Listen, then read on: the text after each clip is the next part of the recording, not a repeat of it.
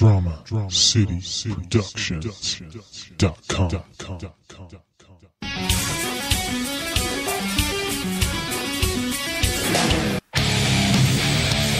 You're plugged in for the Podcast Wrestling Society, where you can get dynamic weekly pro wrestling and MMA-related content.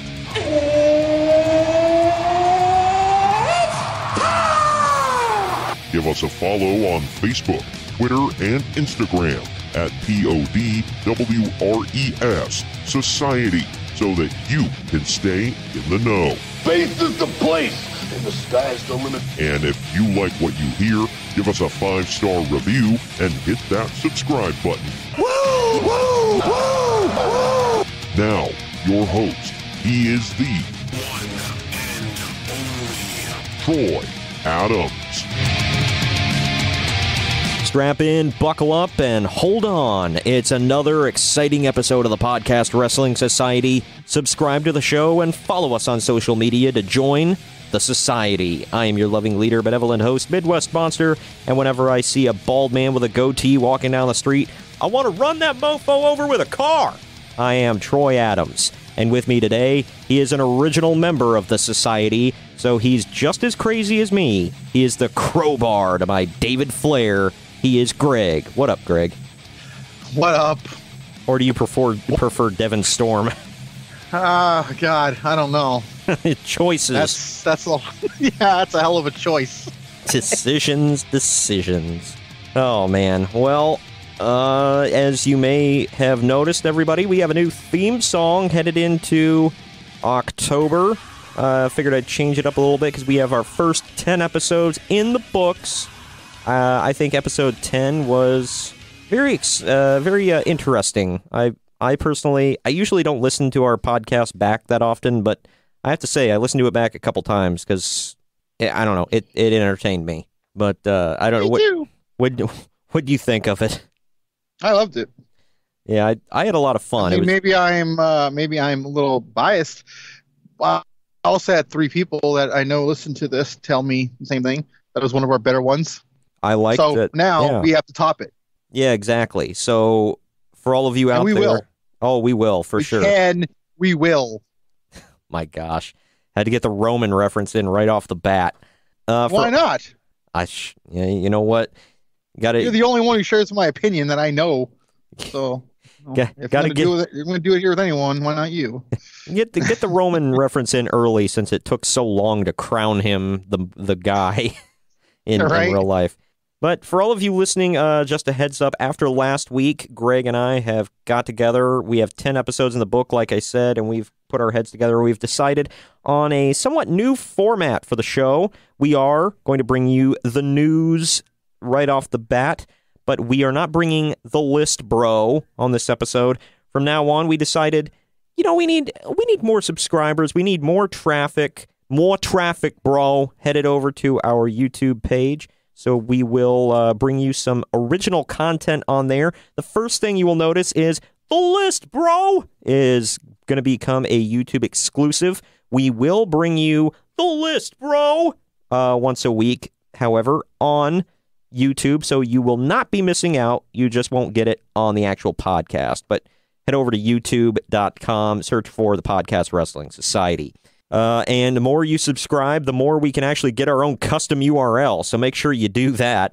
And so that's first and foremost. We will be more formatted here. We have an actual schedule we've laid out. It is tentative for now. From now on, Kyle and I will not be bringing you the previews for pay-per-views on the podcast. In fact, those will become YouTube exclusive as well. But our Fallout episodes after the pay-per-views and the shows that follow will be on the podcast. So that will happen. And Greg and I are thinking of other fun stuff to bring you to the YouTube channel as well. And we will focus more. We'll have a more formatted thing after the news here on the podcast as well. We'll try to make the news more short and to the point, and we'll get to that.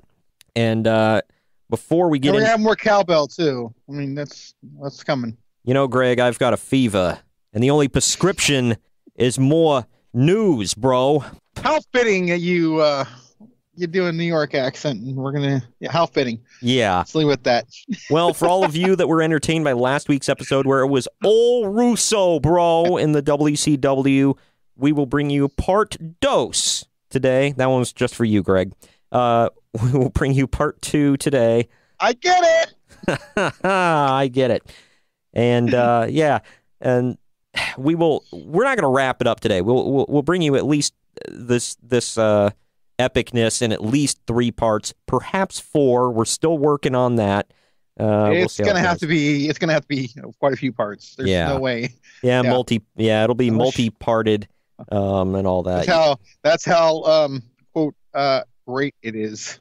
Oh yeah, we're gonna try to make the shows a little shorter, sweeter, to the point, and all that. And if there's something you would like us to cover on the podcast, because we do have some ideas for upcoming episodes, and we're going to do, for each month, if there's something special that we want to cover, like an event, we will have certain events. We'll do certain watch-alongs like previous episodes and stuff like that. But for now, we have some stuff in mind that I'll update you all on at the end of the show. But real quick, before we get into the news, I want to let you know how you can advertise on the podcast. If you go to advertisecast.com/podcast wrestling society, you can join the society by becoming a sponsor for the show. There you can hear the latest episodes, see our reach and show statistics, read about the show and about me, and of course, you can see our pricing options. We're accepting 10, 15, 30, and 60-second promos and commercials for whatever it is that you're selling, and we're giving the best rates possible for anyone interested. Now remember, just head over to advertisecast.com/podcast wrestling society, and you can become a sponsor for this great podcast and help us continue to grow and grow, bro. The society thanks you. All right, and also we want to let you know about our newest affiliation where we hooked up with WrestlingWithWrestling.com. We've been hooked up with and available on WrestlingWithWrestling.com now for a few weeks, and they're just a fantastic source for all wrestling fans. I'm telling you, if you want to keep up with the news that we don't get a chance to cover here on the podcast, they've got a section just for you. They also split up the news, reviews, and videos on pages specifically for WWE, Impact Wrestling, New Japan, and Ring of Honor, the indies here in America, and the indies abroad. They also have a section where you can see videos, hear interviews with today's and yesterday's hottest wrestlers and wrestling personalities, and hear other great podcasts like the Andre Corbeil Show, the Triple Threat podcast with Shane Douglas, and many, many more. WrestlingWithWrestling.com, covering all 4 corners of the ring. All right. Now, of course, we also talk about how you can buy our merch. We got some great merch out there on Redbubble.com, but instead of getting into all that stuff and inundating you right out the gate, I'll tell you all about that before our first promo break. Let's get into the news, bro. You ready to dive head first into all of this? Yeah, I was waiting for a clever bro name, but okay, yeah. That's for the list, bro. Gosh. Yeah, but... Well, I guess I can port some of it over to the news if you really, fan demand, I guess. But I'll have to step up my vocabulary. But yeah, let's do some news, shall we? We'll start, of course, with WWE. Well, the big story out of WWE that you and I heard about earlier today, as of the recording of this. For all of you listening, this happened back on Friday. Batista has been confirmed. He will be returning at SmackDown 1000 to reform Evolution with Triple H, Randy Orton, and Ric Flair. Man, I'm not gonna lie, dude. I marked all over for that. Yeah, good thing I was in the bathroom because it was easier to clean up. Yeah. But yeah, that was awfully awesome. I don't know. Some people were, all you marks that doubted it, he was clearly always going to be there. I'm like, all right, if you say so. I mean, obviously he is going to be there, but I don't know. I thought it was a little up in the air for a while, so I'm glad it's confirmed. All I can say is, you might want to watch out for that junk hand coming from Randy. So, but then again, for all the hit him with your junk hand. Well, not everyone's gonna get that. For everyone, for all the stuff we've heard about Batista all over the internet, maybe Randy should watch out for his junk hand. I don't know. Here's a little story. I figured we'd just touch on this. This was. All right, let's pull that back a little bit. Anyway. Gosh. This is not dealing with this past Raw that just happened, but the week before, for all you listeners. A combination of network season premieres and a strong NFL game led Raw to what will undoubtedly be the lowest rated episode in its history. This was, again, 2 episodes ago. The Raw rating is not available, but the total audience was 2.35 million viewers. The previous modern era low audience was 2.46 million viewers, set on July 9th. The September 26, 2016 Raw, which went up against the Clinton-Trump debate, also did a 2.46 million viewers. So basically, I didn't think Raw sucked. Like, I don't know. I didn't think it was... What was the game? I think it was Chicago and Seattle, right?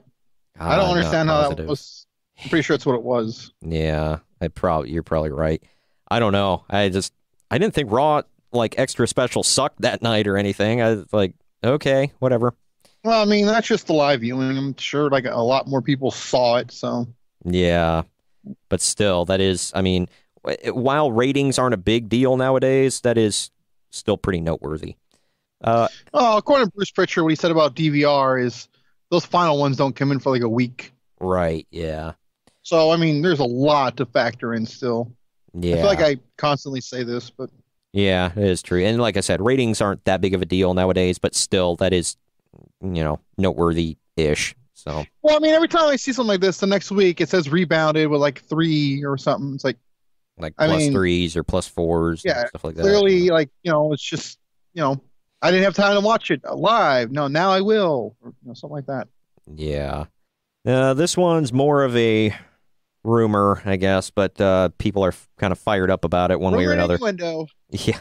A report from Barn Burner's Fired Up podcast. Don't listen to that. Listen to this. But anyway, they say that WWE's talking to Chris Cyborg about facing Ronda Rousey at WrestleMania 35.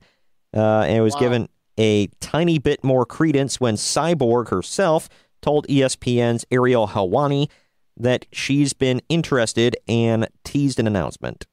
She might legit shoot on Ronda and kill her. Yeah, I know. They might not want to do that. Okay, here's my thing. What's the upside? Because I don't think Cyborg's gonna leave MMA and do wrestling full time. So what's? Well, there's a rumor she's gonna leave UFC after this next fight, but just a rumor. Why?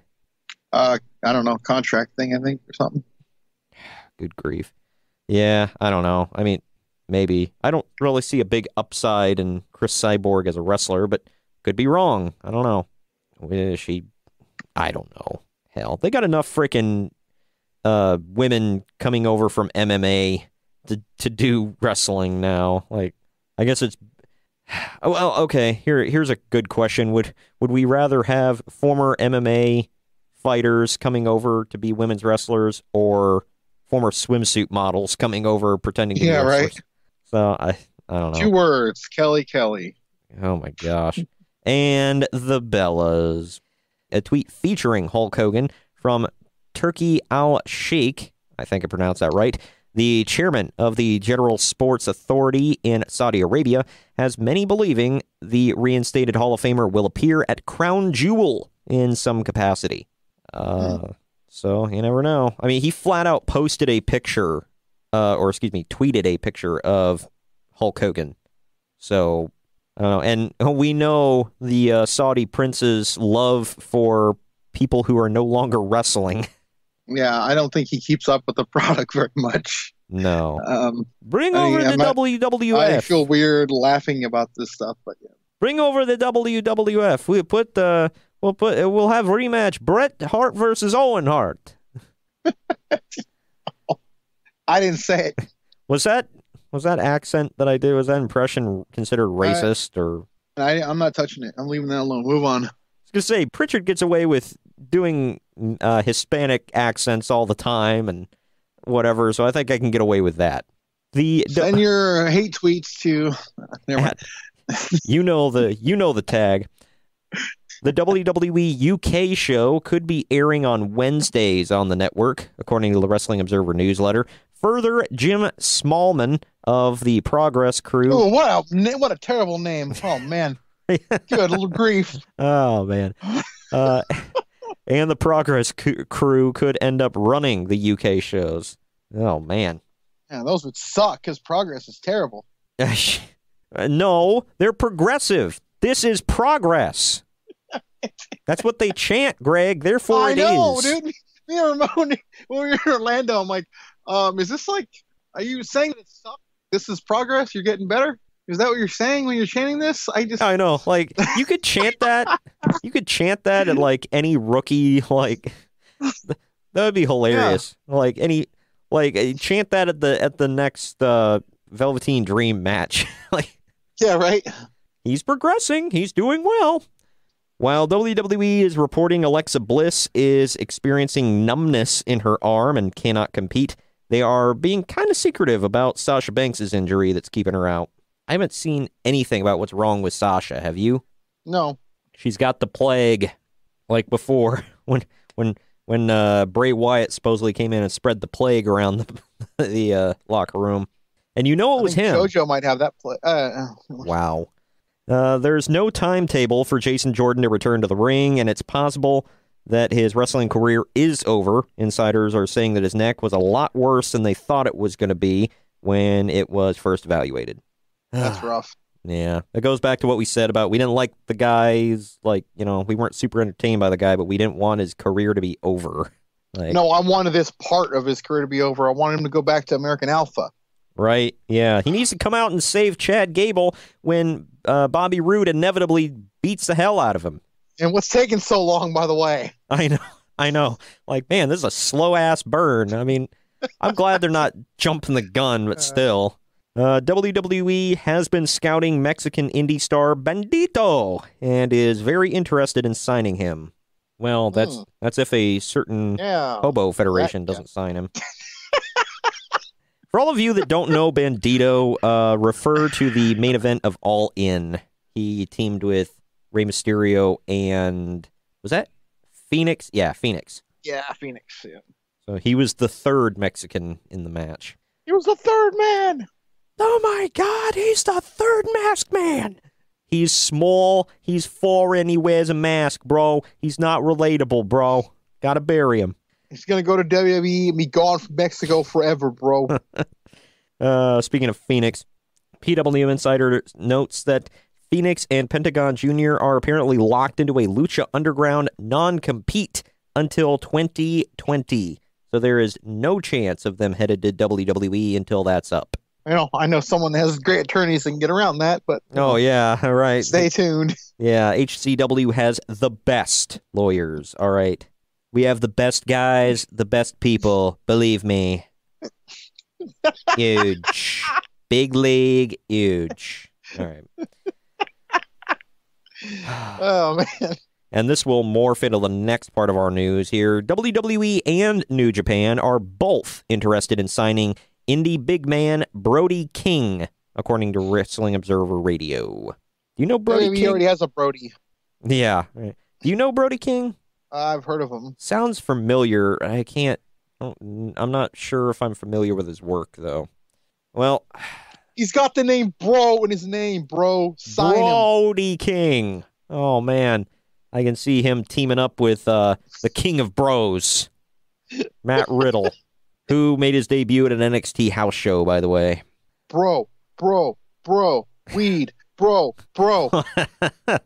Oh, man. Dude, bro is only the second most important thing to him when there's weed involved. All right.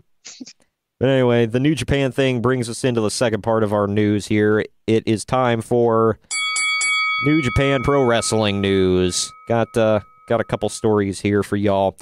Chris Jericho's return to New Japan is expected to come at November's Power Struggle show, where Evil will get an Intercontinental title shot. Now, I mean, I like Evil, but okay, whatever. That sounds bad. Yeah. Speaking of New Japan, by the way, before I get into this last story, apparently it wasn't just Gato that turned on Okada. It was Gato and Jay White. So apparently Gato is with Jay White now.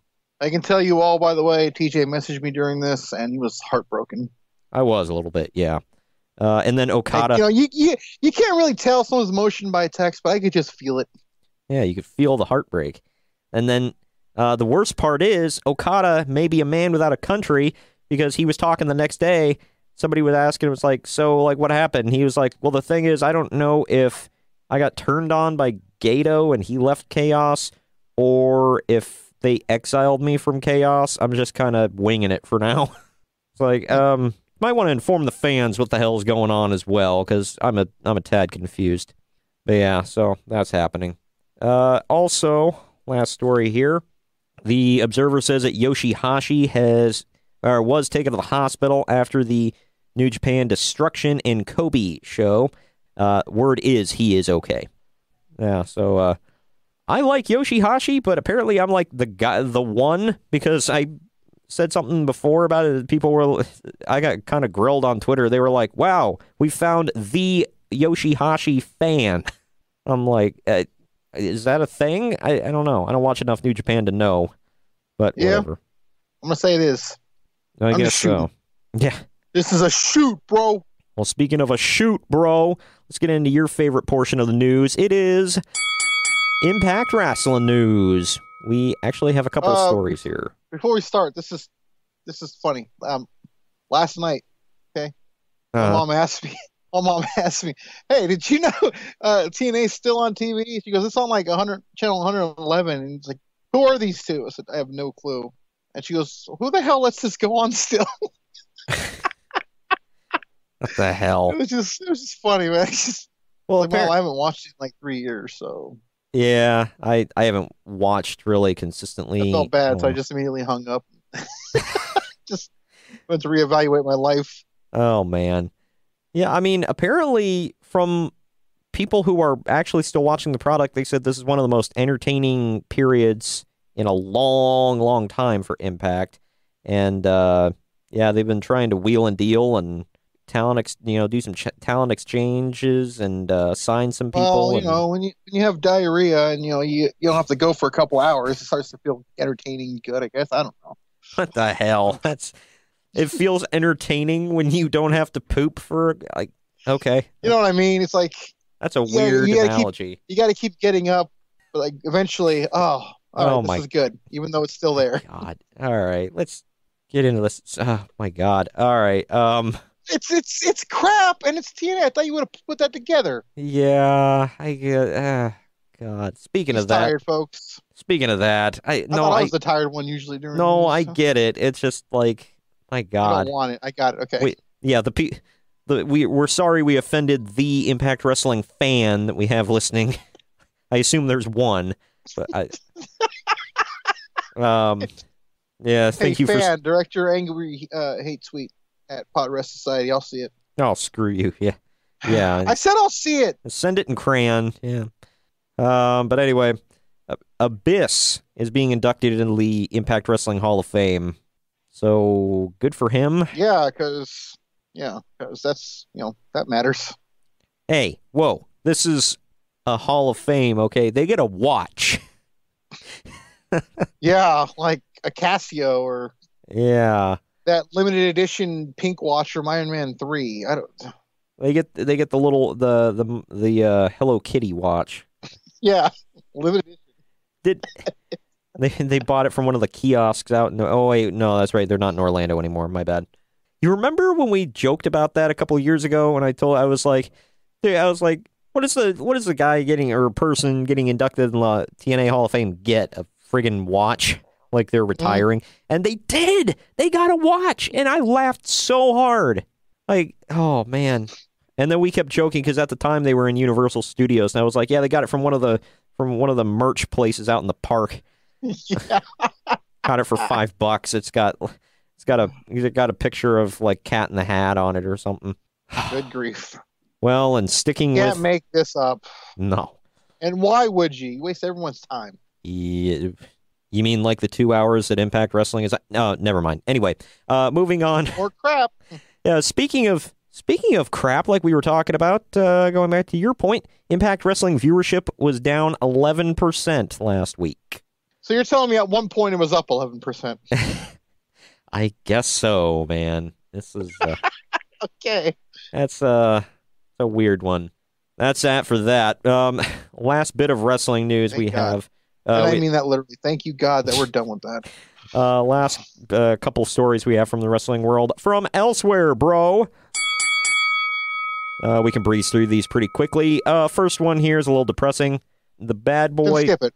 Wow, the bad boy Joey Janela was injured during a match a couple weekends ago, and it could put him out of action for quite a while. Apparently, he suffered multiple tears and legitimate damage to the knee. Or, that means he ligament. won't be at Joey Ryan's penis party. Oh my God! Real name, by the way. That's a real thing, folks. Yeah. New York, WrestleMania weekend, Times Square. Be there, or don't be there. Yeah. Or don't. That's always an option. But yeah, he suffered. I just want to say one more time for emphasis: Joey Ryan's penis party. Rest in penis. Move on. Move on. He I misspoke, by the way. Not legitimate damage, ligament damage. I can't read apparently. So yeah, and I wrote this. So. Oh man. Yeah. I mean that does suck though. I mean. Yeah, but you know what? It's kind of like when Buddy Murphy hurts himself, like, and he has to go home for a while. Like, is he really hurting? You know, he gets to go home to Alexa he's hurting Bliss. My feelings. Yeah, he gets to go home to Alexa Bliss. Joey Janela gets to go home to that. I can't remember her name, but you know, she's a 10, like Ty Dillinger. I'll just say that. Perfect 10, bro. Last story here. I know the first promotion. DDT and WXW are coming to the U.S. for WrestleMania weekend. So if y'all are looking, so if all of y'all are looking for some indie shows WrestleMania weekend, you know, because there's not enough, you know, go see DDT and WXW, I guess. I'm going to the penis party. Hey, I got one more. Oh my gosh. You know who else is probably going to be at the penis party is not Randy Orton, but Naked Midian. I wish. That would be the tiny penis. Never mind. Well, he's got a fanny pack, though. Isn't it going to be cold in Times Square? I'm certain it's going to be damn near snowing. Yeah, so it might be a small... Shrinkage! Yeah, it might be a small party. So, I guess room isn't going to be a problem. Except when Joey Ryan's there. I mean, you know. Yeah, he's... Him being the gifted exception. All right, let's move on. My God.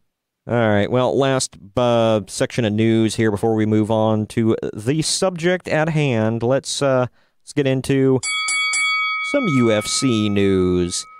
Now, the one story, I think I'd heard about it, but you were the one that really, I don't know if I heard about it or not, that John Jones and Alexander Gustafsson are official for UFC 232. Not official yet, but it's probably going to happen. Yeah, John Jones still keeps taking pot shots at Cormier. Oh, man. Don't let him. He ain't getting them. They're saving him for Brock. I really, really hope that Gustafsson just puts Jones down and makes him look like weak without his performance-enhancing, drugs. Oh, can we get this, please? Just please, can Gustafsson just stomp him out? I mean, the match is going to happen. I mean, yeah. I just want Gustafsson to stomp him out, and just because I don't know. I mean, he may just be that good where he doesn't need it, but you know, we've seen this so many times in MMA where as soon as someone keeps getting popped for something and they stop taking it, all of a sudden they suck. Yep. So I don't know. BJ Penn. Who was the other one? Almost he Vitor Belfort. Yeah, that's it.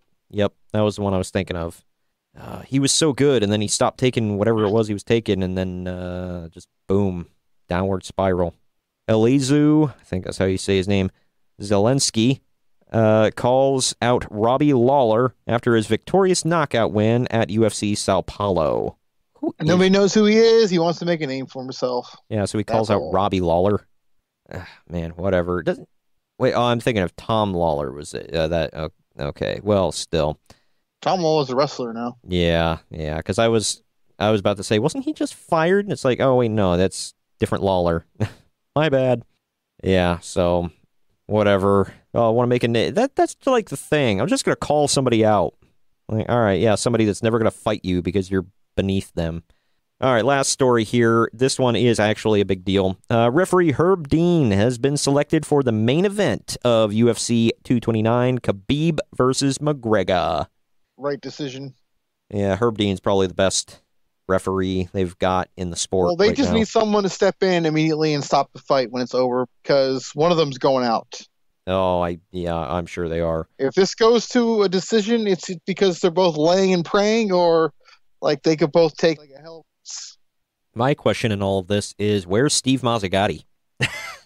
Who gives a crap? Well, I mean, we all remember how Brock said he was going to smack his mustache off, and then, oddly enough, next time we saw him, mustache was gone. Maybe Brock got his hands on him and really tore him. Hands.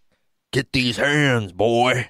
All right, well, that's enough for the news, bro. I guess we're moving on to our subject at hand, but first, before we do that, before we take our promo break, I do want to let you know about how you can pick up some great swag if you want to represent the Podcast Wrestling Society in your everyday life. You just got to head on over to redbubble.com/PodRestSociety. You can see our entire portfolio of artwork, then you can get on some cool swag. There are 2 different logos for the Podcast Wrestling Society that you can get on some sweet merch. We've got Greg's favorite official Naked Midian Fan Club President design. There's the brand new Randy Orton inspired #Junk Hand Out of Nowhere. If you want to show support for Hobo Championship Wrestling, there's the official HCW logo. Hobos Still Rule, Hobo Mania Running Wild, a Dayton with Destiny event logo, and Ramon's favorite, Hobo Effin' Wrestling. You can get these and many more sweet designs on stickers, t-shirts, hoodies, tank tops, clocks, phone cases, mugs, travel mugs, and much, much more.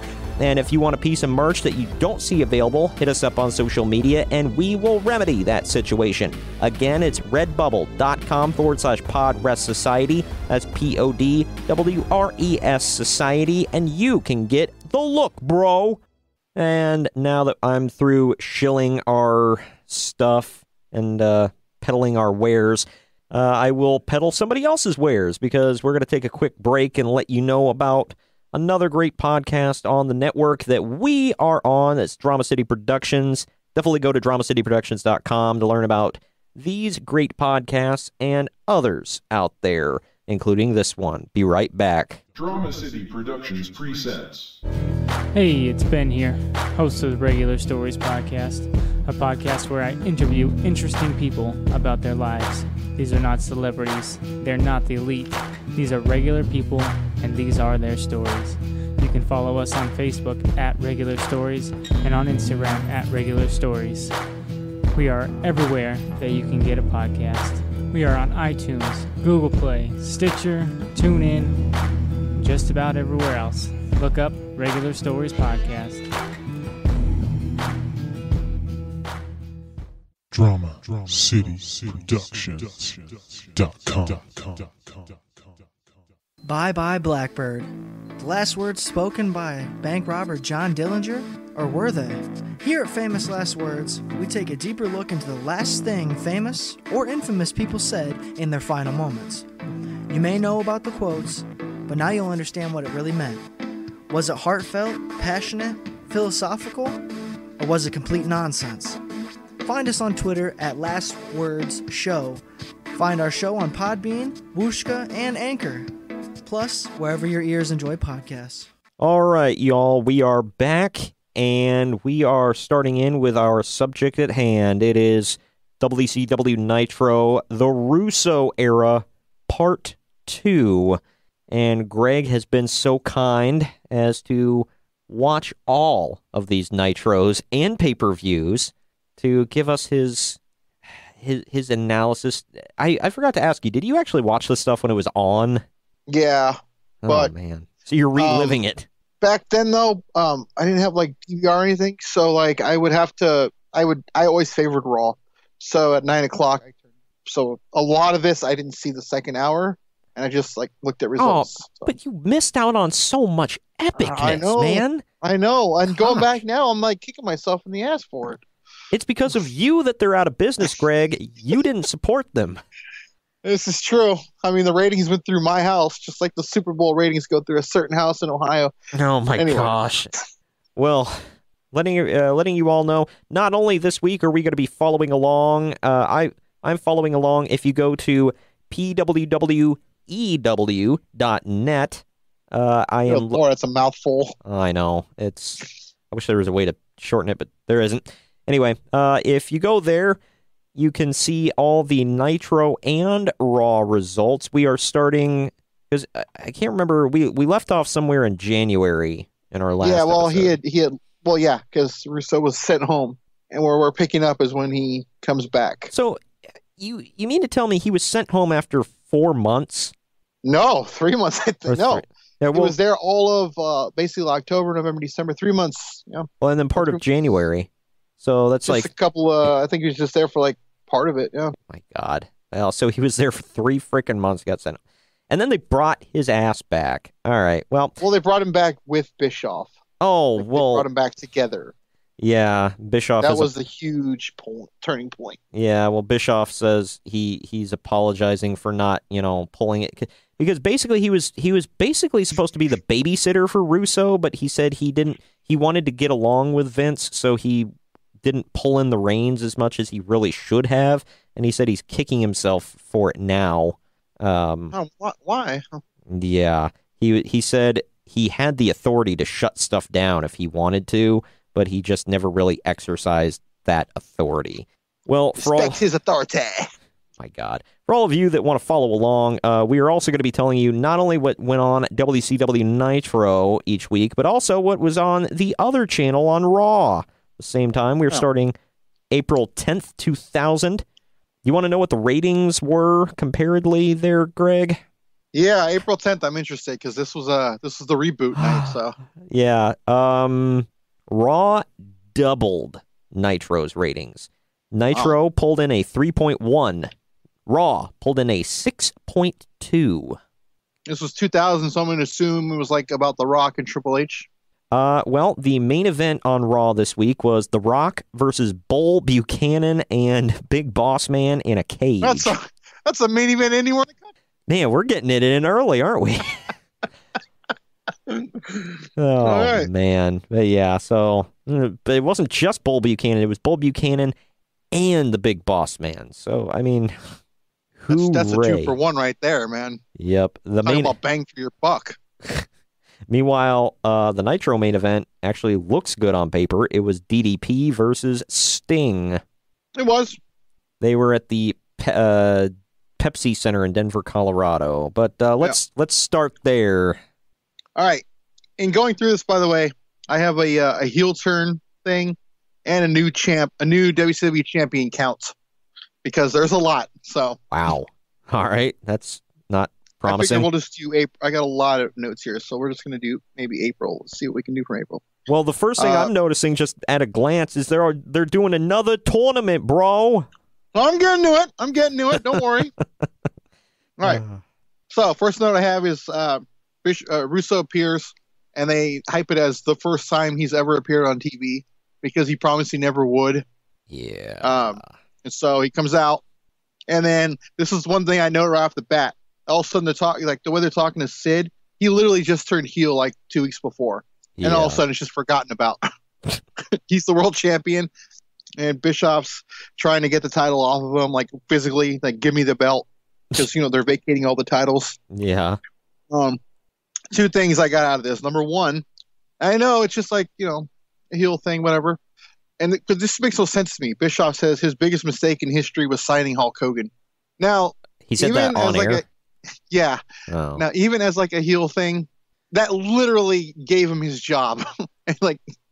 Yeah, that was a big thing. Better with that, and then they just handed Jeff Jarrett a title shot. Well, of course, because he's the chosen one.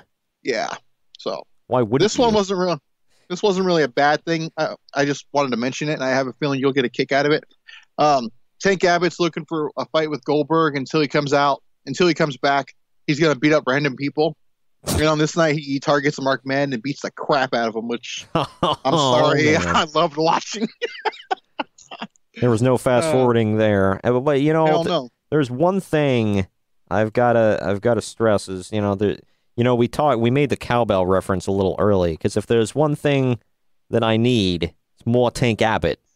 So, oddly enough, that's what sent Russo home. Tank Abbott, trying to make him the world champion. Yeah, and apparently they were going to send Tank Abbott for singing lessons so that he could be a legitimate member of 3 Count. So, not joking. You want to talk about missed opportunities, man? Holy crap! Oh man. Okay, here's the first thing I called out to, because they were pushing Billy Kidman to the moon, and all of a sudden they just turned him heel, and he's like feuding with Hogan. He calls out Hogan. Well, but before this, they were pushing him to the moon. It was great.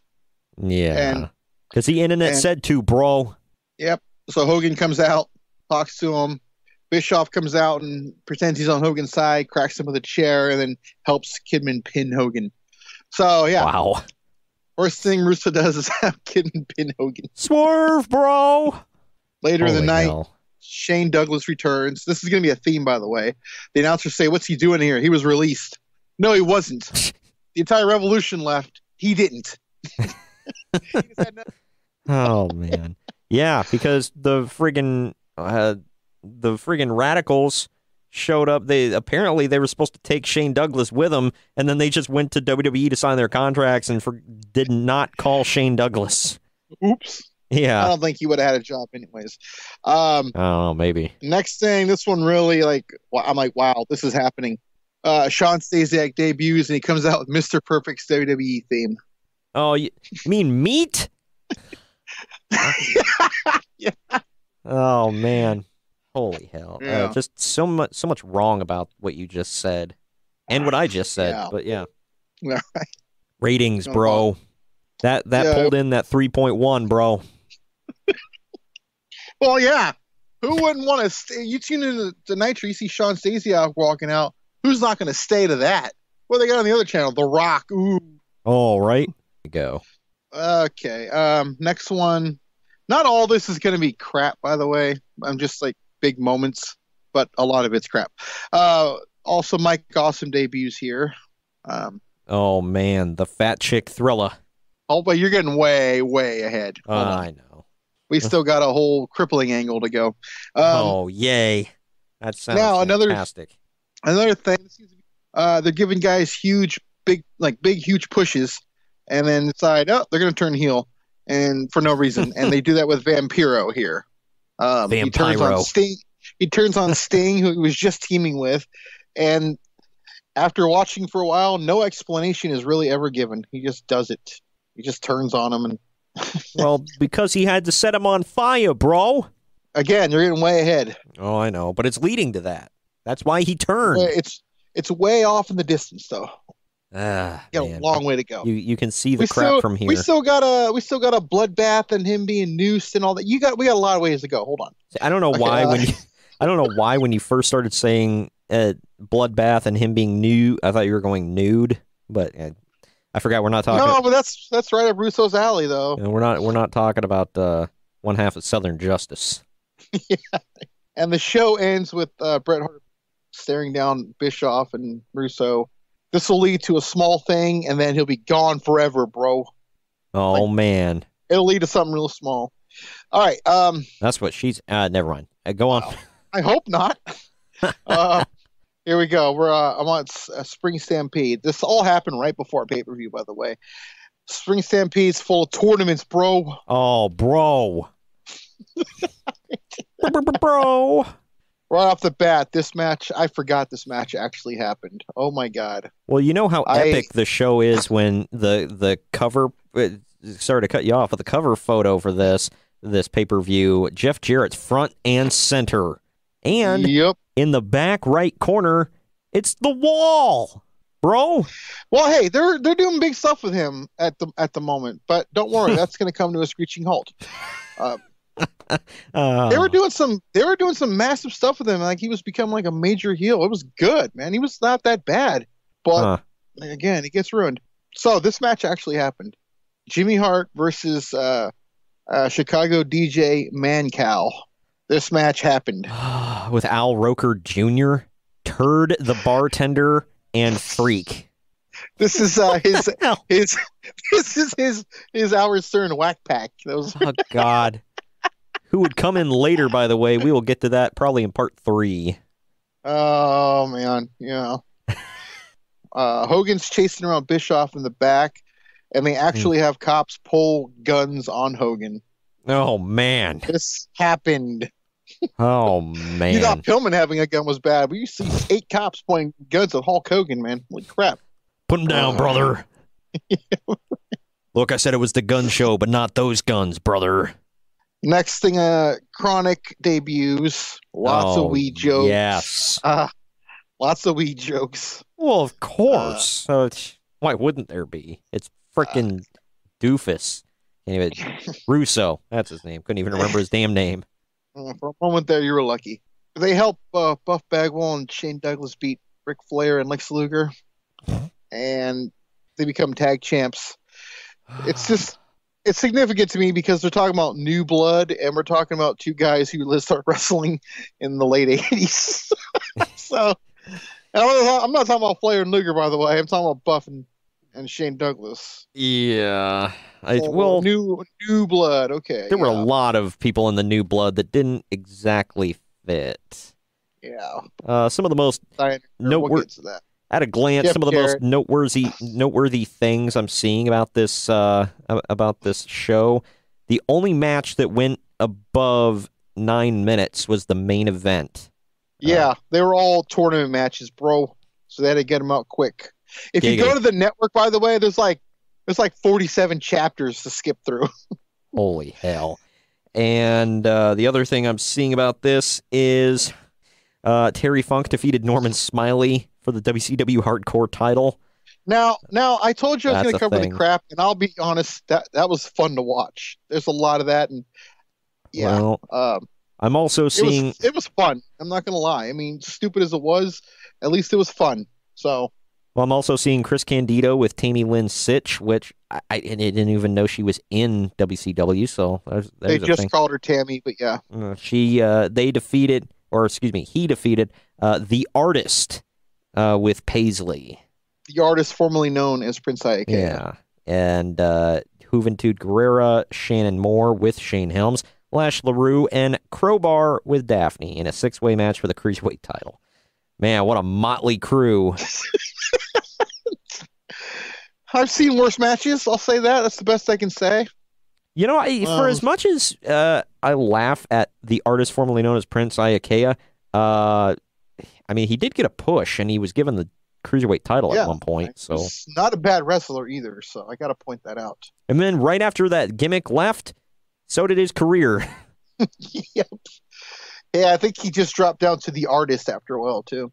Did you know that his father was King Iaukea, who was the one of the leaders of the Dungeon of Doom? I heard it was just named after him. No, it was his legit dad. Like, man. Oh, no wonder why he got him. Dungeon of Doom was on fire, man. Well, hell yeah. Everybody, if you don't know King... If nobody knows King Iaukea, look him up. If you know anything about the Dungeon of Doom, he was the fat guy that sat on a throne, whatever, and he had like Put it on the list, bro. We're gonna cover a Dungeon of Doom. We're gonna do a Dungeon of Doom episode. Put that on the list. Oh yes. All right. Anyway, and, so my main note here is big heel turn. Swerve, bro. Kimberly turns on DDP, helps Jarrett win the world title for like the 500th time.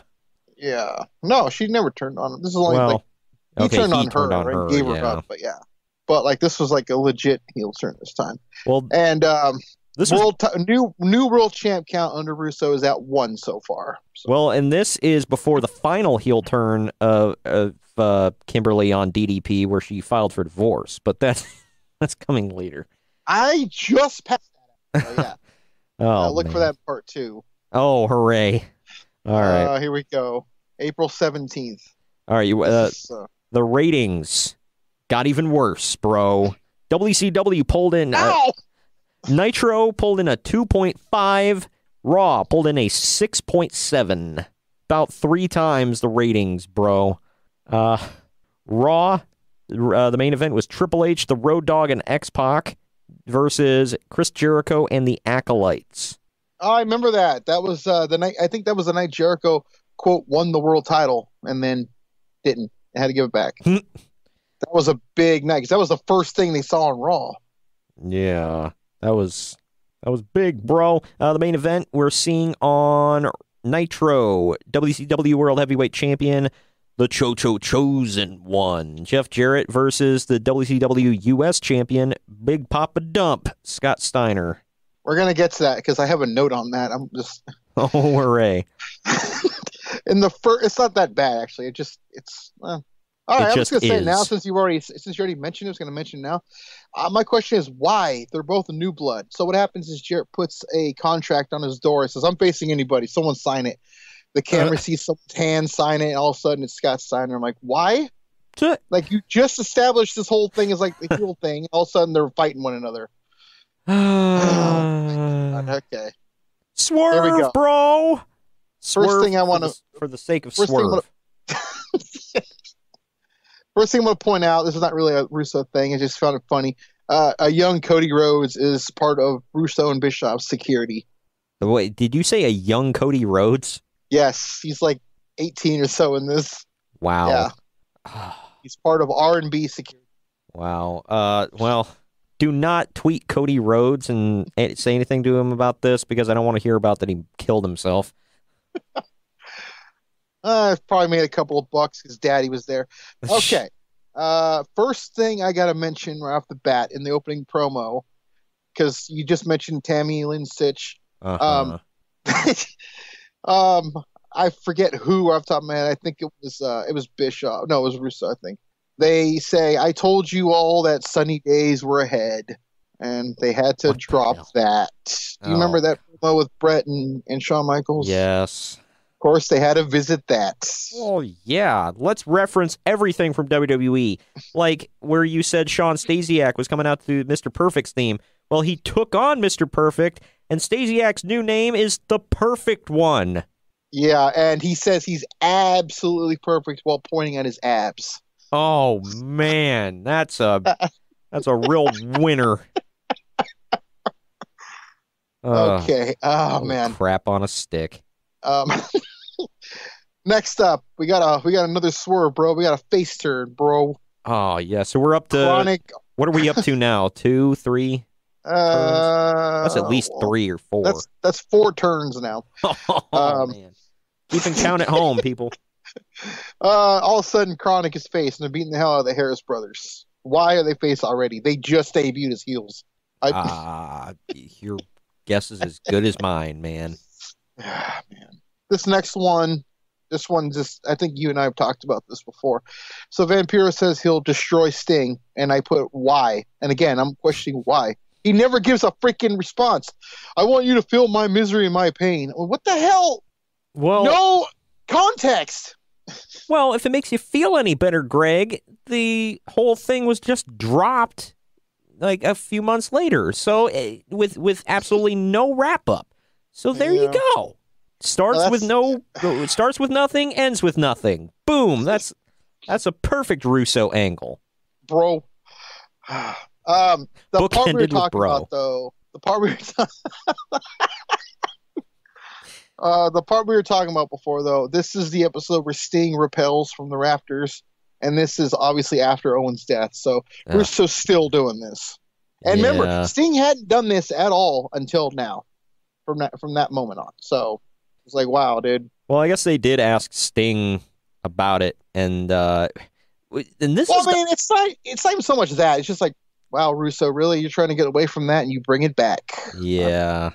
I will say this, I guess they were talking about, I can't remember, I want to say it was 83 weeks, but it might have been a different podcast. Somebody was talking about it, and they said, and this is the weird part, they said WCW had more professional riggers than WWF did. They said WWF just grabbed some guy that Well, vaguely. yeah. I mean, to be fair, Sting did it nightly, where Owen Hart did it like once or twice. So, yeah. Yeah. Well, they said they didn't have anybody who really was like super good about that and had great equipment, which is evident by what happened. And I'm not making light of it. I'm just stating facts. But they said they had like the best, like they had like actual stunt guys who knew what the hell they were doing and tested it out themselves, do it for Sting. So they said he was never in any danger. But they said he did have a fear of heights at first, but he got over it after a while. Man, that's rough. I don't know if I even could. Hell no. This next one. This one starts to like blur the lines here. So Mike Awesome debuted the week before. Nash was on crutches, and Awesome took the crutch and beat the hell out of him. And like Nash has got a damaged knee.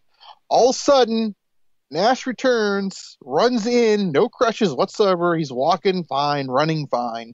And he was just on crutches, like with a bad knee the week before, like after getting over surgery. Nobody remembers, bro. Drop it. That was a week ago, bro. Nobody remembers that far back, bro. Drop it. And then this one was unique.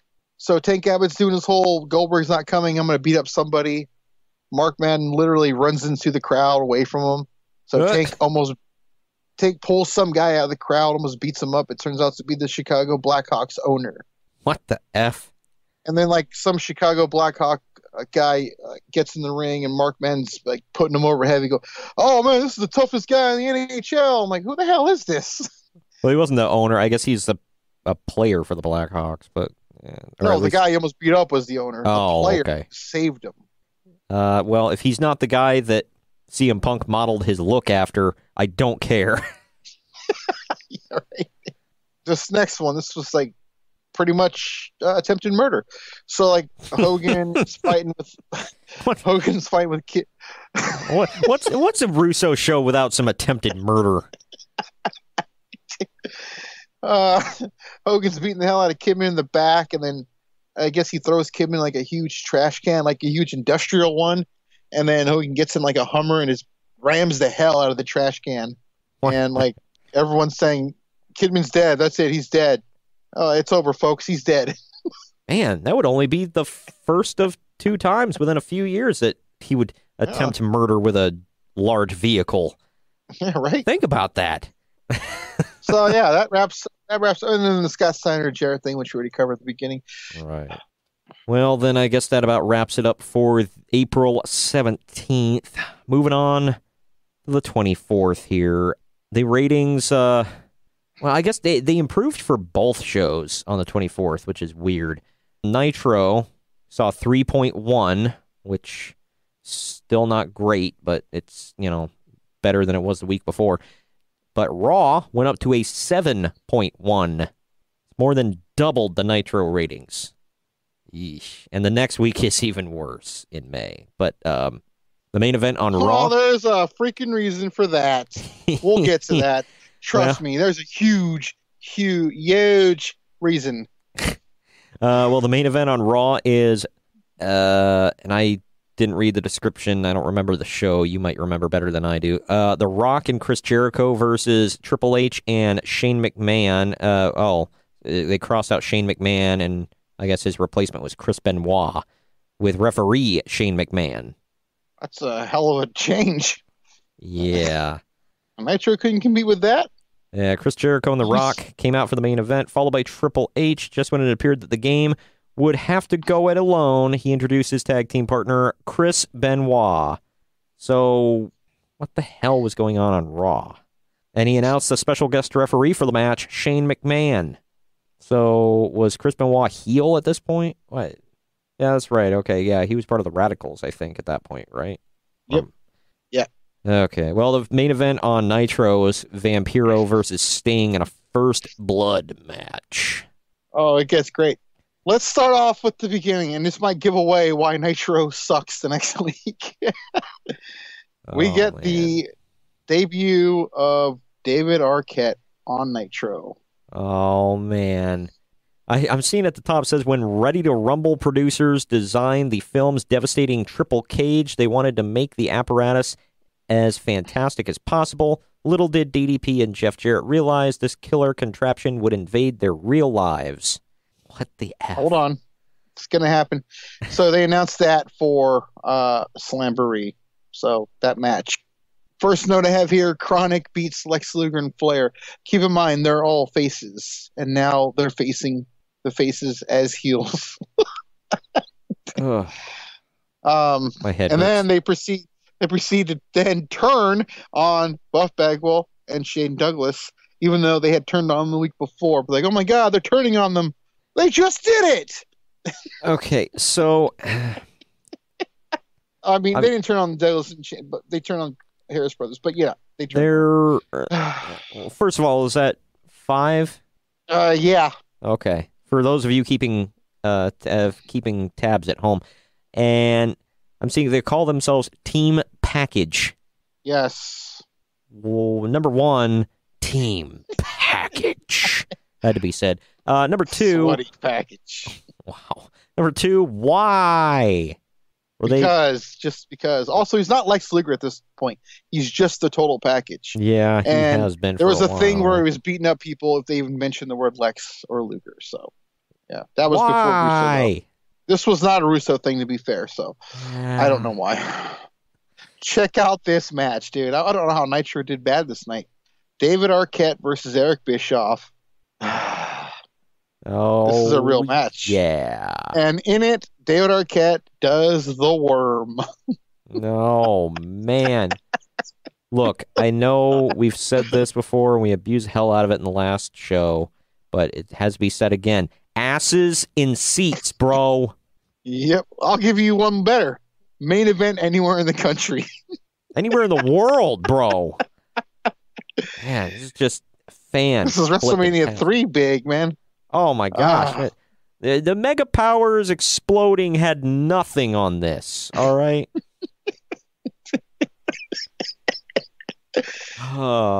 This is not the main event, by the way. This happens before the main event. DDP beats Jeff Jarrett in a cage thanks to a lot of interference from like everybody. Mike Awesome gets involved, and then Chris Kanyon randomly appears and stops him, and the referee goes 1, 2, looks up, sees interference, and then decides, 3, DDP wins. So yeah, there was that. Wow. He literally pauses for like 3 seconds and then hits the third count. Awesome. And we are at New World Champ count 2. I am seeing Tank Abbott came out and beat up somebody from WCW.com. Yes, I forgot to write that down. It was actually Bob Ryder, one of the guys who helped create TNA, and someone came in to help him and jumped on Tank Abbott's back, and Bill it turned out Banks? to be Jeremy Borash.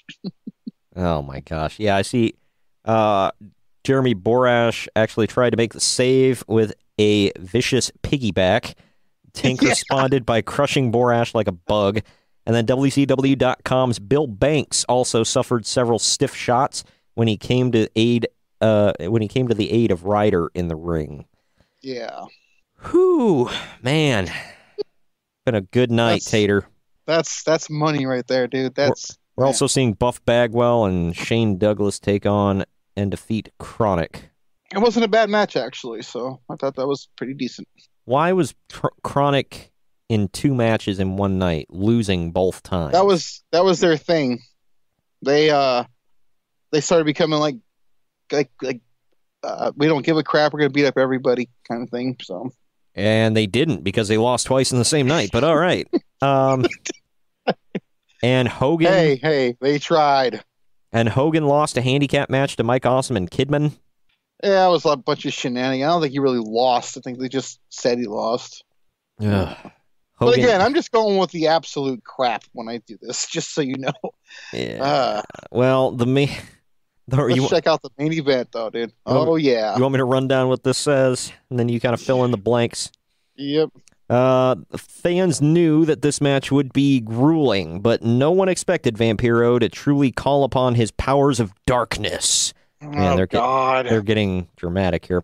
Sting dropped from the rafters, and after treating Vampiro to a solid beating, the Dark Angel was drenched in a red liquid from the sky. He got bloodbathed like Gangrel. Vampiro then called in the New Blood. Bischoff and Russo's selection of new superstars attacked Sting to his attached Sting to his repelling wire and hung the battered warrior over the fans. I remember this, and he was like dripping blood while hanging there. That's how Nitro went off the air. And I remember before the blood dropped, Vampiro like did some like throat cut motion, and blood just like poured down on him. And then Sting he couldn't stand up because he kept slipping in the blood, or red liquid. But yeah, so this match didn't really get going. It was a quick beating. It was a segment, yeah. Oh, yeah. Hachi Let's Machi. get to. I have never watched Thunder because they're not on the network at this up to this point. Yeah, I'm just gonna make references to stuff I read. Mm-hmm. This is the only thing that matters about this Thunder. David Arquette wins the world title. David Arquette, baby. I'm not gonna lie. I wrote David Arquette in my notes. For those of you that don't get it, obviously we know how to say his name properly because we already have. But there's a guy we knew that said David Arquette, and we laughed every time he said it, and he didn't get why. And when I asked Greg, should I tell him, he was like, nope, let it go. I still wonder if he does it. Oh, I guarantee he does. Well, that was the most historic, talked about Thunder in history, and I'm not being facetious. It's funny. I messaged you and Ramon the same day, and I'm like, I'm on the moment, and you both went straight to Bash the Beach 2000. I don't know if it's a good thing or not. Like, well, to me, this is the moment that killed WCW. But I just love how you both went straight to that, which is telling. Yeah. This is like a thing. Like, which one of us is right? Is it you two or me? Which one of these is the moment? Well, I will say Eric Bischoff did say on his podcast, and he was like, while that was stupid and while it was not great or whatever, at least it meant something. It tied into a freaking movie that they were trying to promote. And he was the star of said movie and all this other stuff. And it had, some ramifications to it. It meant something. But there were other things that went on, like what they were talking about was Russo winning the world title, that meant nothing and had no reason behind it. It was just crap for the sake of crap. At least this, while it was crap, had a meaning to it, no matter how misguided it was. Well, it's going to get even better. So May 1st. Before we move on to May, let's take our final break here. And when we come back, we will cover May. Or at least most of it from the Russo era. This one looks bad. Yeah. Well, we're going to take a quick break, let you know about some other great podcasts here on Drama City Productions Podcast Network. When we come back, more greatness? Whatever. More comedy. We'll call it that. More comedy, bro. Drama City Productions.com. Yo, check it. Chino's Hip Hop Stop. Yo, check us up on Twitter. Everybody knows that you listen on Twitter. Legit. Everybody can hear the picture. We spitting it down and putting the rhymes like scriptures. Everybody knows when you get down with the show on all your major podcast listening forms, so applications or any form of media. Come step to us. We're the #1 competitor.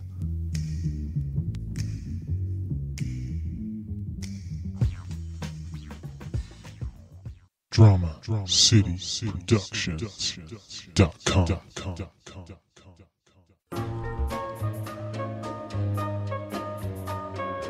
Small Town Mentality Podcast with your host Spin, a podcast about nothing and everything, a podcast where we get together with friends, drink beer, and see where the conversation takes us. We don't edit, we don't care what people say. It's small town people with a small town mentality. It gets offensive at times, lots of swearing, and a whole lot of not caring. Available everywhere you get podcasts. You can find us on Twitter at STMPod, on Instagram at STMPodcast, and on Facebook at Small Town Mentality Pod. We'll see you there. And we are back, diving in with both feet, just plugging our nose. Let's go right into May, shall we? You want to know the ratings for this week? This has got to be a huge one, dude. David Arquette's debuting as world champion. This is at least a 9.5. Apparently the word got out. Nitro pulled in a 2.5, and Raw pulled in a 7.4. Holy crap. They about tripled it. Holy God. May 1st, by the way, on Raw, the main event was The Rock versus Shane McMahon in a cage. So, that's not going to beat this. So right off the bat, you see Dave Arquette sitting with the world title on the set of his new movie, which they're plugging the hell out of. It's Miles to Graceland. And you see Courtney Cox with him saying, you're not a wrestler. And he's like, yes, I am. I'm the champ and all this. Literally in the next segment, he's walking through the halls, scared like a little puppy, begging and pleading to give DDP the title back. Like, they literally go from that to that. Yeah. Dang, too bad this was so earlier. He could have been plugging such great films that he was in, such as, C-Spot Run. Yep. Man, it came too soon. My God, what did come out around there? Oh, he could have been plugging Scream 3. That one actually wasn't too bad. So I like how in the same year that he was in Scream 3, he was also in that god-awful Ready to Rumble. Yeah, right. It's like, well, you get one good and one suck. And then everything else is suck, too. Don't forget. Next thing we see is Sean Stasiak doing Mr. Perfect's old free throw thing. And oh, my God. Basically just mocking the whole thing and saying how absolutely perfect he is. Yeah. Later on, like, Mr. Perfect would attack, or Kurt Angle would attack him, and it was a throwaway. It was stupid. But, Well, next. Next, I don't know how they didn't pull off a higher rating in the night. Because the next match that I'm seeing is a table match between The Wall and Horace Hogan. No. Hogan. That was money. Main event. We can't say it enough. Main event anywhere in the world. Asses in seats, bro. And they were in Birmingham, Alabama. Man, I wonder if Conrad was there. Front and center.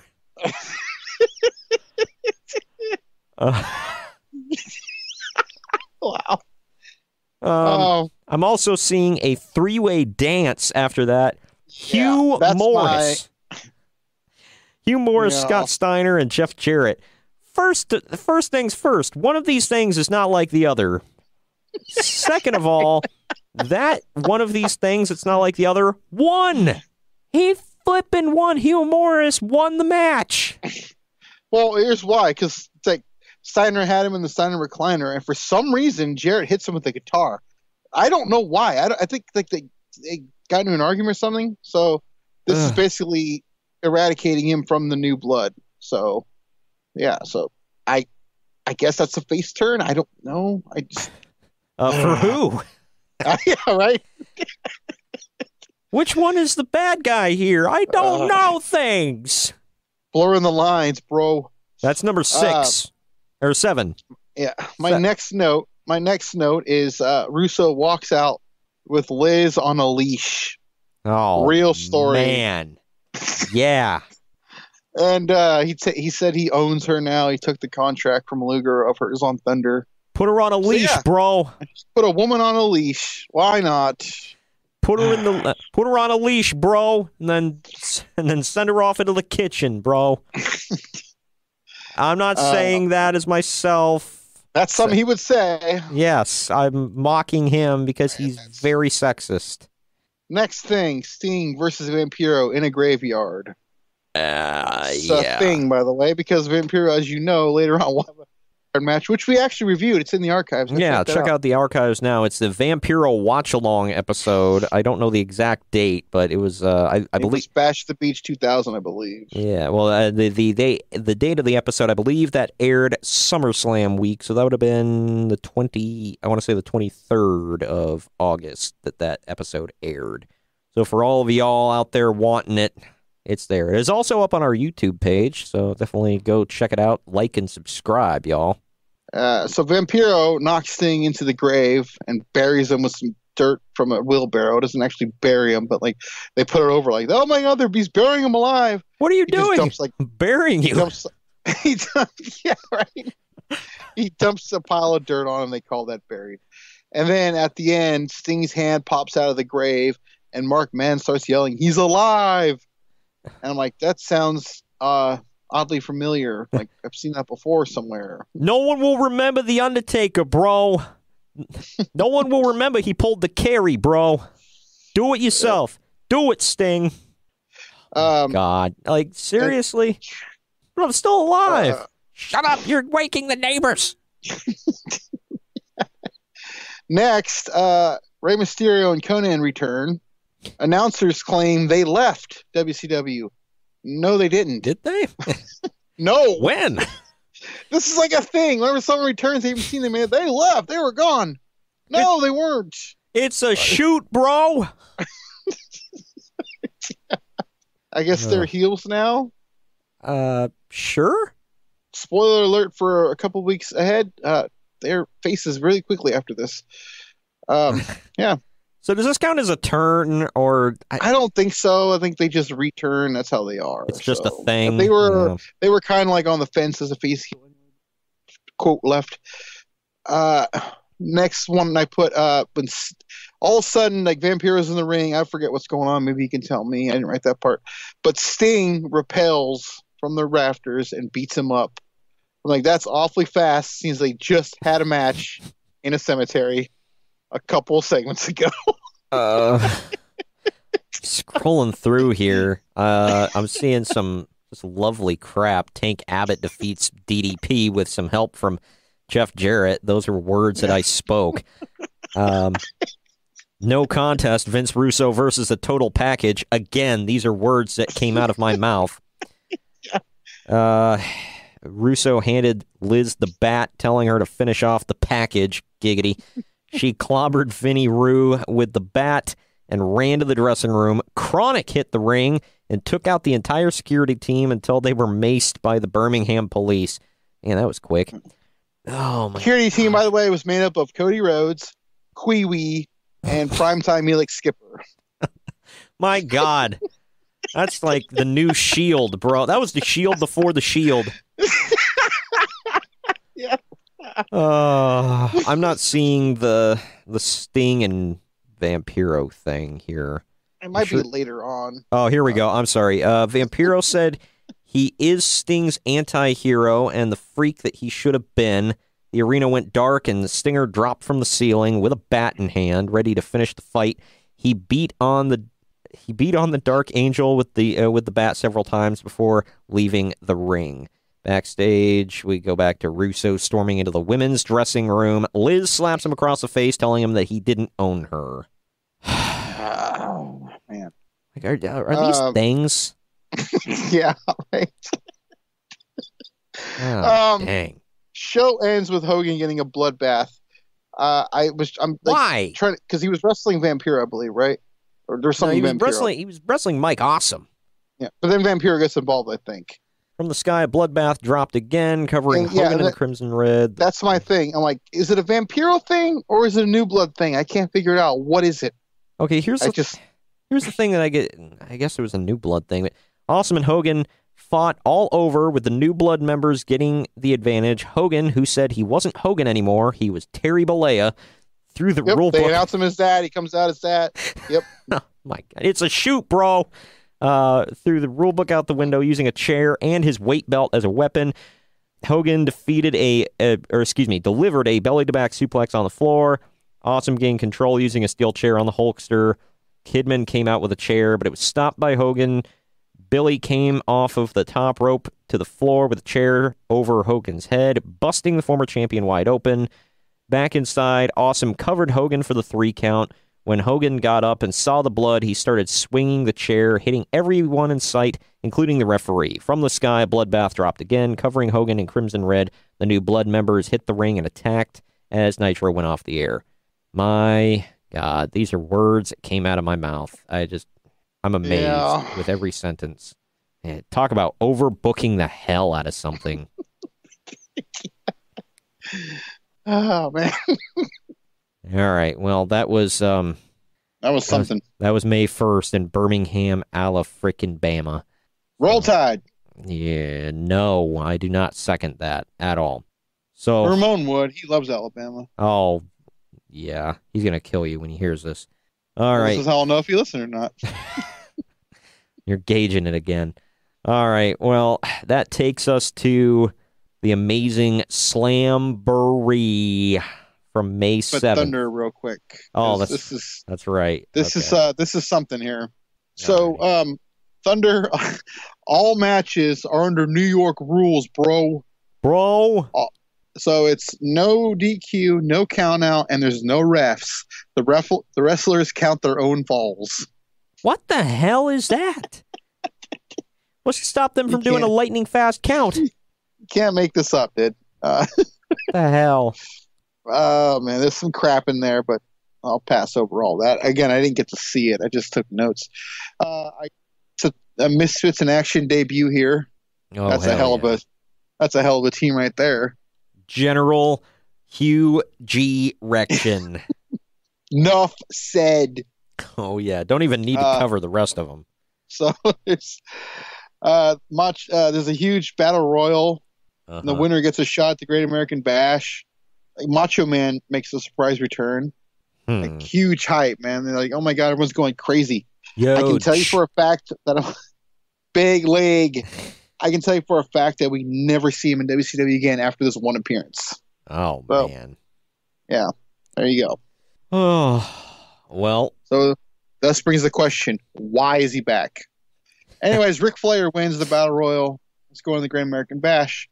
Or is he? We'll cover that. Or is he? This took place on Thunder? Stay tuned. Yeah. Wow, that's actually kind of a big match for Thunder, but all right. Well, Russo did like a whole promo a few weeks back on Nitro, and he's like, we're going to make Thunder fun again. It's going to matter and all this stuff. Oh, man, he was the one who started that. We're going to make Thunder great again, bro. And in not so many words, he basically said it's not going to be a jobber show anymore. So there you go. Wow. Well, breaking the fourth wall, bro. And when Thunder got canceled, I cried, bro. I didn't even know what a jobber was, bro. I guess that takes us to May 7th, the amazing Slamboree 2000. The poster is just Buff Bagwell giving the kissy lips. Yeah. And I don't even, let's see here. Do I even have a note about him on this show? That's enough to scare you off of the damn show right there. Well, I will say this. It was at the formerly known as Kemper Arena in Kansas City, Missouri. It is now the Hy-Vee Arena, whatever the hell Hy-Vee is. Let's keep that in mind, by the way, where they are for later in the show, okay? Oh, yeah. Well, the total capacity for the, just for reference, is about 19,500, but we'll take some away because we'll assume that's for concerts. So I'll say, 16,000, wouldn't you say? Yeah. Okay. And they probably pulled in about 3,000. 7,165. Poor, unfortunate souls. Man, they had to tape off and tarp off how much of this freaking arena. Sure, it's about, right? Oh, man, that's terrible. Yeah, that's. Oh, let me tell you my first note here, and you're gonna wonder why no one showed up. This is weird. When this happens, this is literally this ass will put your ass in the seat. The first note I have is Ralph is doing the big wiggle. Oh man, yes, dude, this show, bro. I'm looking at this card, bro. Why the hell was Buff Bagwell on the front, by the way? He was in, like, the middle of the card in a in a nothing match against the Total Package. Yeah, but we're glossing over the main thing here. Ralphus did the big wiggle. Oh, well, hell yeah. Let's look at some of these matches, bros. All right, first match of the night. Not a bad one. Chris Candido defends the Cruiserweight title against The Artist. It was a decent match. It was decent. So. For those of you, yes, he was the artist formerly known as Prince Iaukea, but then they just hacked it off to just the artist. So I think WWE owes him some royalties every time they call Shinsuke Nakamura that. Yeah, wow. But anyway, Terry Funk defended the hardcore title against Norman Smiley and Ralphus.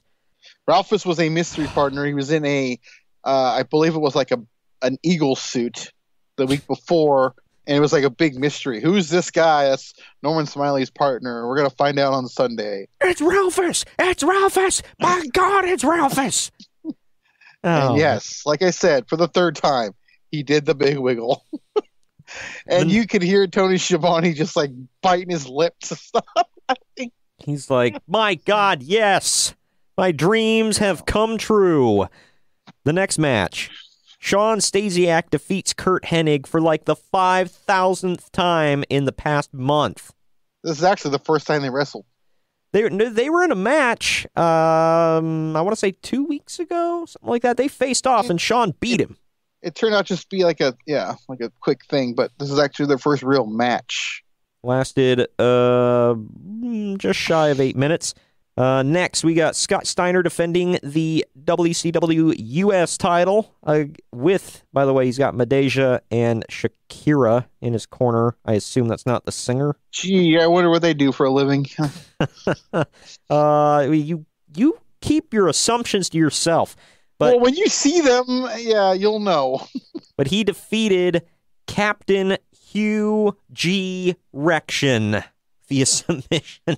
And he claims that's his legal government name. He really said that. God, yeah, it's on his birth certificate. Hugh G. Rection. Just like Chuck E. Cheese.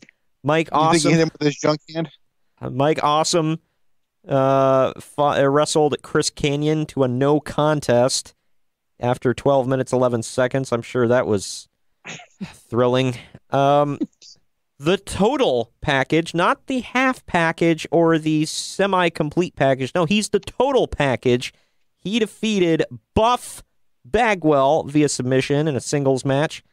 And I got to point out, this is where Chuck Palumbo debuts. He comes in wearing Luger's exact attire and just beats him up. Because reasons. He's called the main event, Chuck Palumbo. Even though he was never main event. Never main event anything ever. I will say that I'm sure that Lex Luger and Buff Bagwell, I'm sure, had a respectable match that, Dave Meltzer, I'm sure, put over huge in the Observer with multiple stars. Shane Douglas defeated Ric Flair. Those words were said.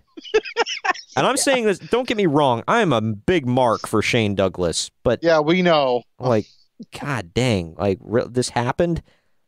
Sting defeated Vampiro, kind of, squashing that feud, but it didn't.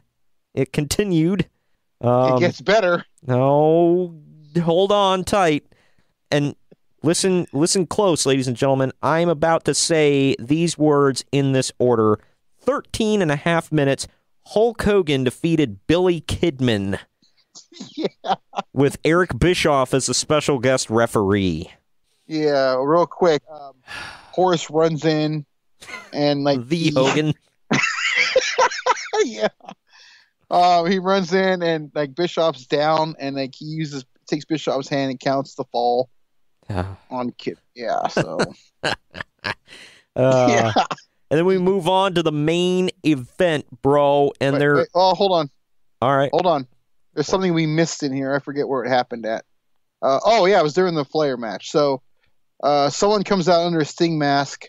Well, first of all, Russo says Flair says if Russo gets involved, he gets 5 minutes along with Russo.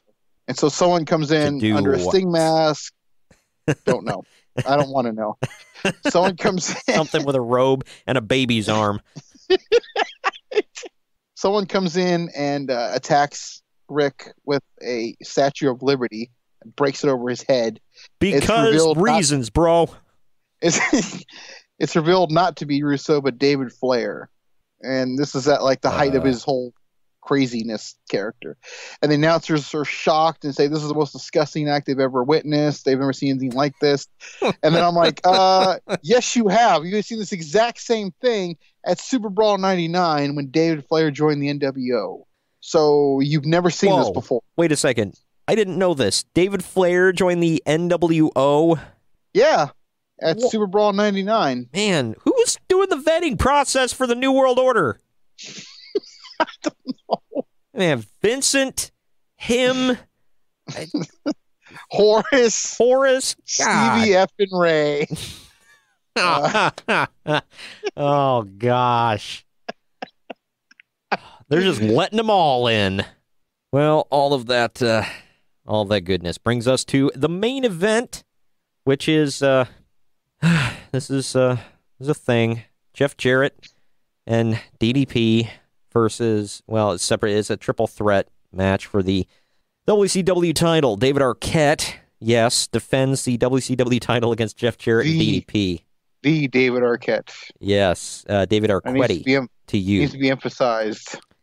That's David Arquette to you. All right. That's right. My mistake. And it is in a Ready to Rumble cage match.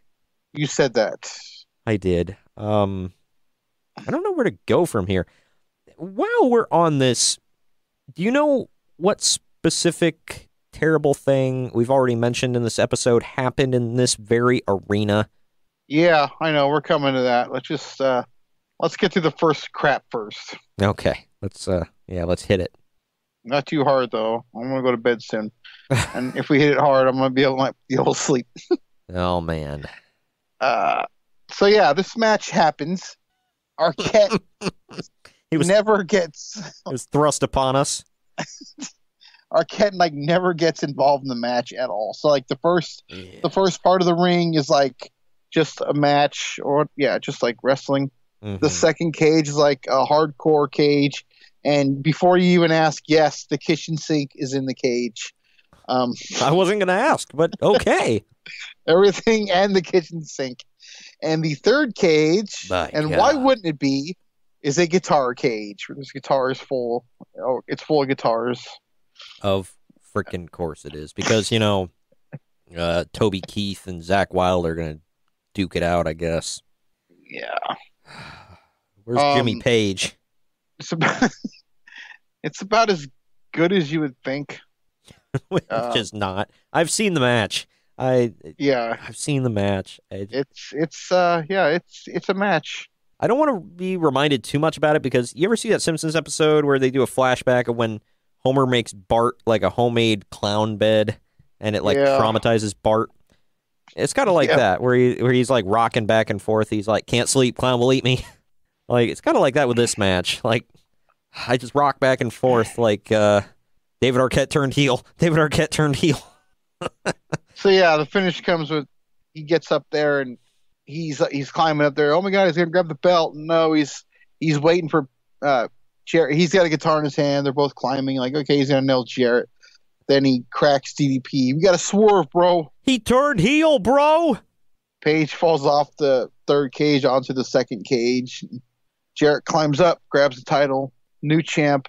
And we're at new champ count number 4, by the way. That's 4 new champs within a span of a month, by the way. And 2 of them were Jeff Jarrett. Yeah. One of them Arquette. Yeah. I do have to ask, what did that do for David Arquette's career? Not that, he pumped out some great movies that people were dying to see after this. When you're on the contrary, I think he did, but whatever. Well, when you're an actor that relies on people need to give a crap about you and go see your films, why are you turning heel on a pay-per-view? I mean, I guess his thought process was nobody's going to see this crap. Well, what was WCW? So, one quick thing, I'm going to jump ahead real quick. The next night at Nitro, Bischoff would actually refer to him as the greatest actor of our time. Mother of God. Yeah. Man, I didn't he's that's Paul Heyman would tell him to calm down on the lion. All right, well, so the match is over. Jarrett's the champ. Out comes Mike Awesome randomly. to beat up Paige. And, why wouldn't he? Because he had to make the moment awesome. Wow. Puns. I've got him. He gets a diamond cutter on the cage. It's probably the ugliest diamond cutter I've ever seen because, well, Awesome's face doesn't even hit the damn cage at all. Nice. I think DDP might have been hurt more. Probably. All of a sudden, okay, and also, by the way, Chris Kanyon got involved. He's up there already. Yeah, before we get to the Kanyon contribution, we got to cover something. Are we on the Kanyon part? Yeah. So okay. Mike Awesome immediately gets up and just grabs Kanyon and just sells it, bro. Off. Yeah, and just throws Kanyon off the side of the cage through the stage or the ramp, the entrance ramp, which is elevated, and there's crash pads and stuff. All right, real quick. For all of you, we mentioned this earlier in the podcast.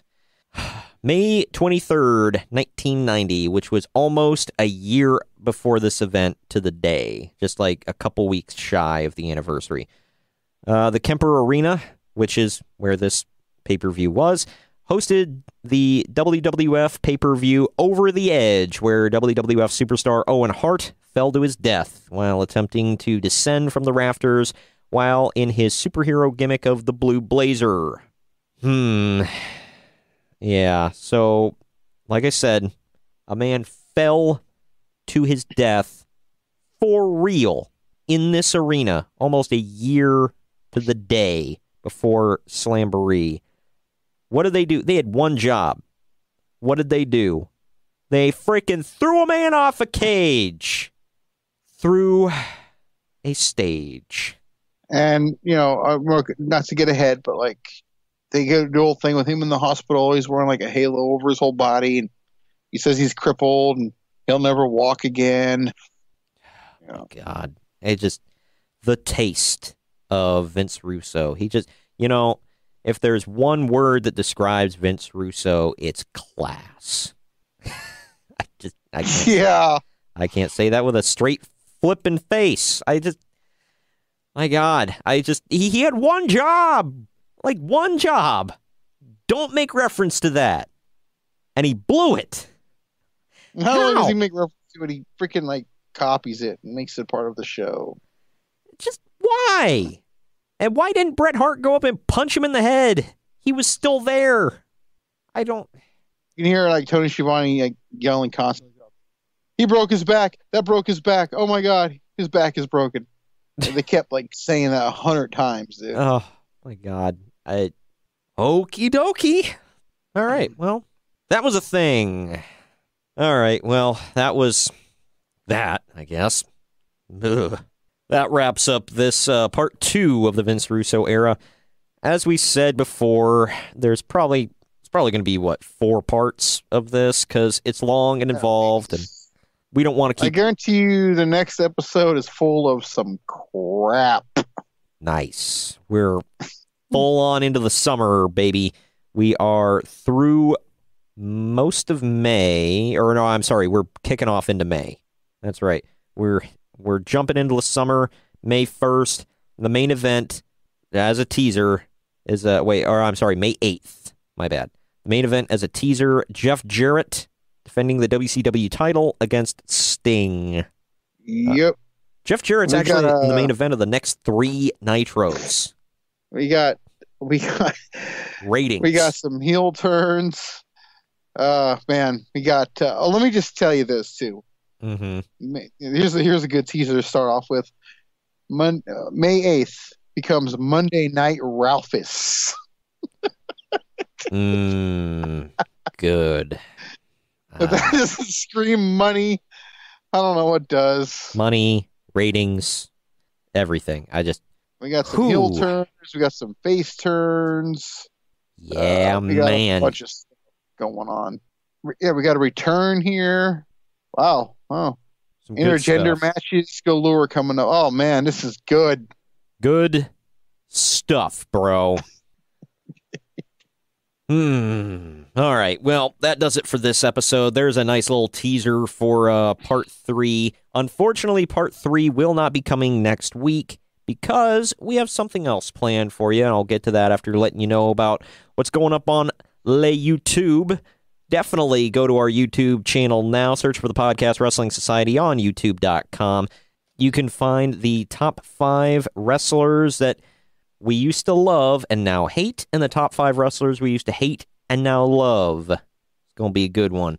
Also, if you go there now, you can find Kyle and I's Super Showdown predictions that show in front of 70,000 screaming Australians in a cricket arena, whatever, is going to take place this weekend, and Kyle and I will be running down our predictions, which means next week, bro, on the podcast itself, Greg and I will be bringing you the news as we did this week, but we will also, Kyle and I will be bringing you the Super Showdown fallout and our analysis of the pay-per-view itself and the Raw and SmackDown after.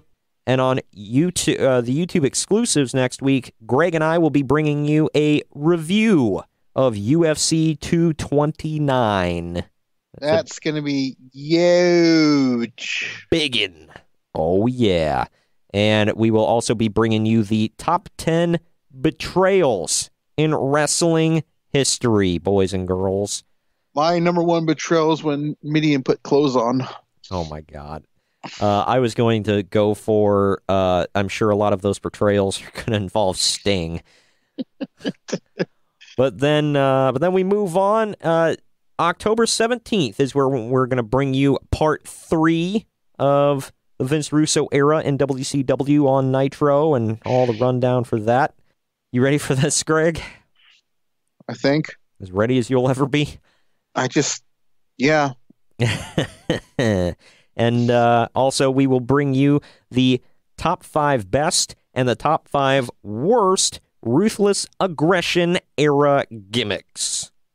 I can think of a few right off the top of my head for both. That was an interesting era, to say the least.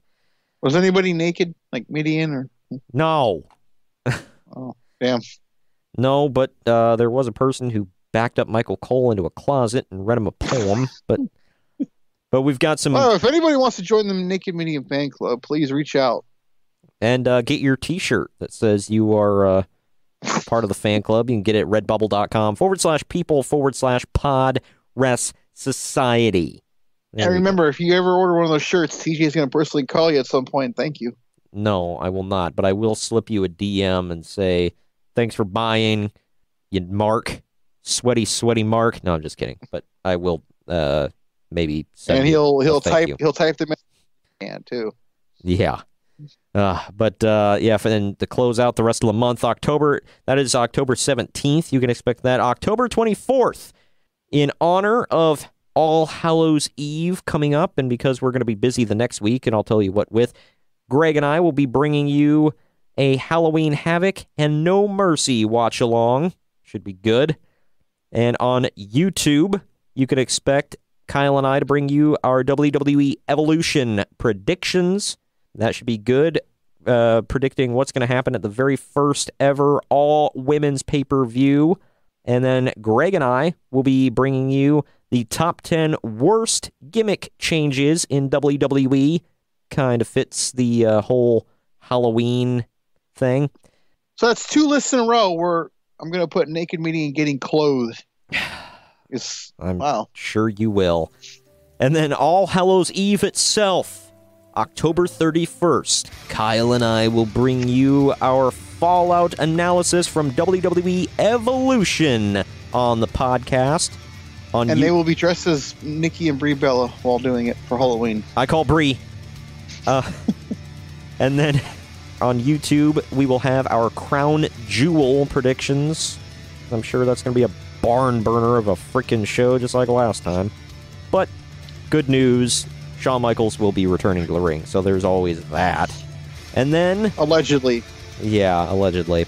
And then Greg and I will be bringing you, in honor of All Hallows Eve, the top 10 gimmick match types. Because I got a feeling we're going to talk about a poll, bro. None of mine will involve a poll, but yeah. I don't know. It's not going to go that way, bro. But all right. Well, thank you for joining me today, Greg. This has been interesting on a new format. And I'm sorry to everyone we offended. I'm sorry to everyone we offended by reminding you about all of this. That's what I meant. Yeah. But there's more to come. More goodness. And yes, we have a ton planned. We may, like I said, this is a tentative schedule. We may have a Halloween Havoc watch along and kind of scrap the No Mercy watch along, just bringing you some more Vinny Ruru, but it's still up in the air right now. Greg and I will discuss, and we'll bring you an update on next week's show, bros. Thanks for joining me, Greg, and we'll see you later. Peace. Later.